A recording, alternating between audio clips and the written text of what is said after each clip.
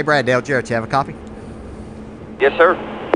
All right, buddy. Hey, just asking, did you make that little mistake there coming off of pit road for our and our viewers' benefit to show how good this race car is? Well, maybe. Hopefully I learned something there so I won't do it again tomorrow. That's what this program's all about, is learning, giving opportunities. So, opportunity there, and I didn't make the most of it. Brad Keselowski now finds himself back in 14th position. Green flags in the air.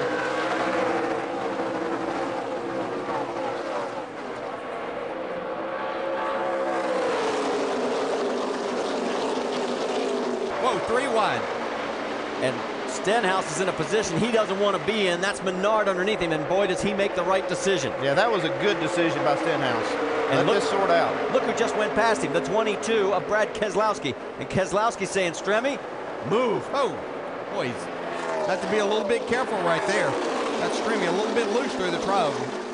Well, look at this. This is for 4th on the racetrack, and he's making it look easy going underneath Joey Logano. He said this thing was on a rail, and he just takes it wherever he needs to go to pass the next car in front of him. Bye-bye, Brian. Look at how long he stays down there and then shoots right up onto the track. The next victim is Elliott Sadler.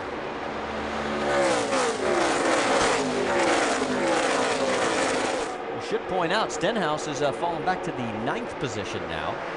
And Elliott Sadler still in 2nd, so that's what he needs to see happen in this points championship battle. But the worst thing you can see right now is that 22 in his mirror. Yeah, I hope those guys got their doors welded on good.